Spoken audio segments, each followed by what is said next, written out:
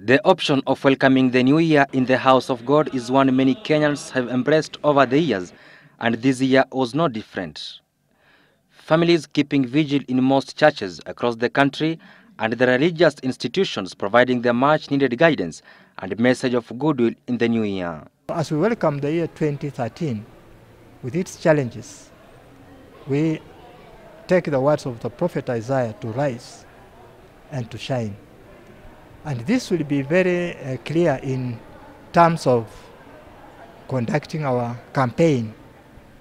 We call upon everybody in this country to hold responsible campaigns. But the hope of a better 2013 was kept alive even outside the precincts of the church.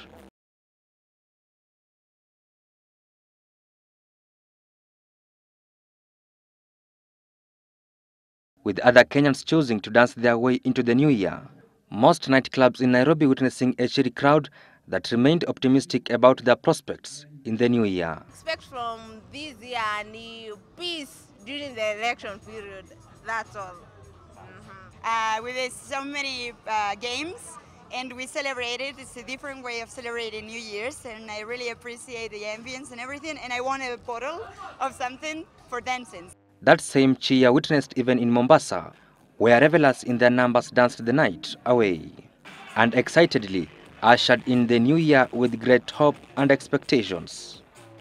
Kenyans across the country ushered the new year in various ways as others chose to visit entertainment scenes, hoping that 2013 will be a prosperous year. Victor Wetende, Citizen TV, Nairobi.